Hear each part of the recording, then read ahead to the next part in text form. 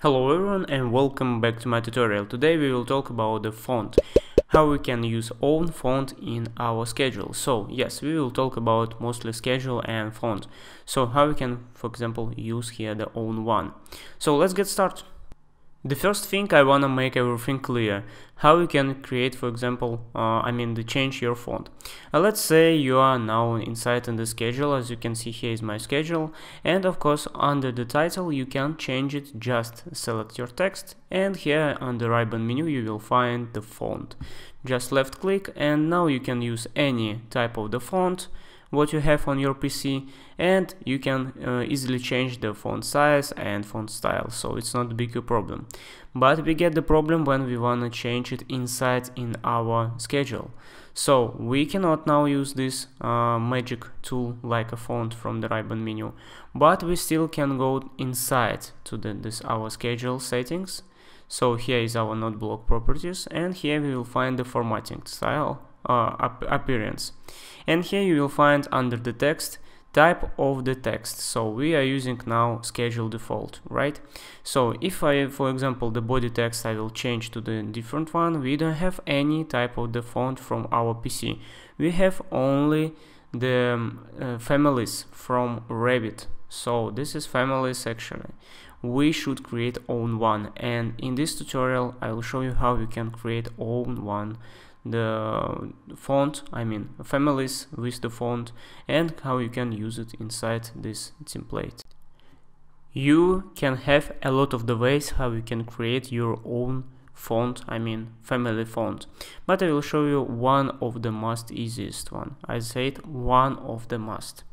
We should go, for example, to the for example, list. Here is our list, as you can see. Here is our drawing sheet, and now if I will go to the annotate and I will use the text, you will see on the right side we have here the properties with the text. If you will open up it, you will see, here is our family text, as you can see.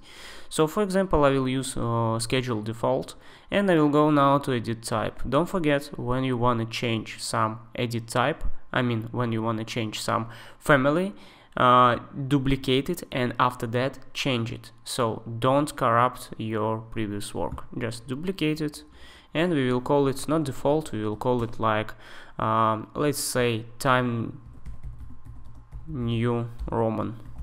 So we will use now Time New Roman, for example, and yeah, now I will understand. So this is for schedule, and the font what I'm using, Time New Roman, and of course we can write here the size.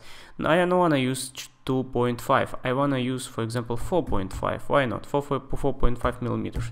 So let's write. Now you will understand what this family means. Let's say okay, and now let's change it. First I want to change the type of the font, new type, new Time New Roman, it's here, okay, and my size of my fonts, this is 4.5. Here is only 3.1. Let's change it 4.5. Okay, so we did it. Let's say after that, okay, now we did new font. As you can see, it's here. The schedule is schedule time and New Roman. Okay, so nice.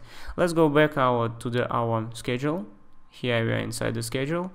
And now we can go, for example, back to the appearance, and here we will find body text. Let's change it, and you will find it here, schedule times New Roman. Let's choose it, and let's say okay, and as you can see, it's immediately changed, and now we are using New Times Roman here. So this is the basic things how you can change and create your own one, but it's not finally one, because you can make some more settings. Let's do that. Let's now go back to our drawing sheet, and again I will choose, for example, text, and I will go and I will change my schedule times New Roman. For example, I want to make it bold, so you will find it here, bold, italic, and underline. So all these things you will find here. Once you will change it, it immediately will change in our schedule, as you can see. In our schedule, text font. So if I will go back to edit type, also we can make, for example, width factor. So let's make it 2, and you will see how it will change. Now, as you can see, it was changed. Now it's more like stretching. So the one, it means everything will be same, and we not will stretch our text. Okay, everything perfect. But what if you want to use some special font? So what you can do?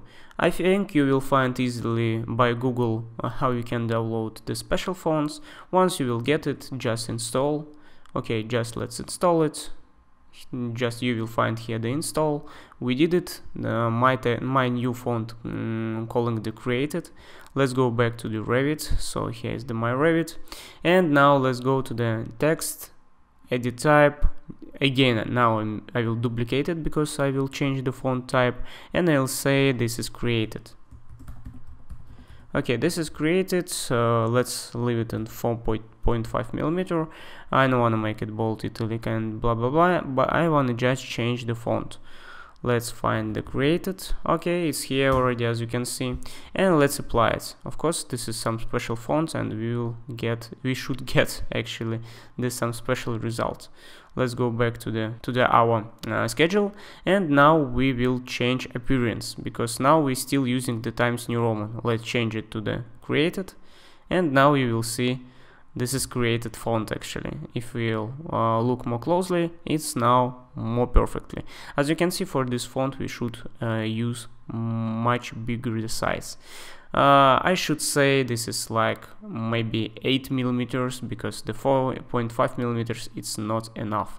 So we can change it actually easily. Just go back, just say this will be like 12 millimeters, let's say okay, and now immediately it will change in your schedule. So by this way you can use any font from the internet. You can create it and use it inside in your schedule, so this is not a big problem. That's it for this tutorial. If you want to know more about the fonts and Revit and families, I mean together like a one thing, so let me know below this comment, and I will show you how you can create nice schedules with all these things, and how you can export it whenever you want, for example to PDF. Just let me know below the comment, and I will make tutorial as soon as possible. But for now it's finished. Thank you guys for watching, and see you next time.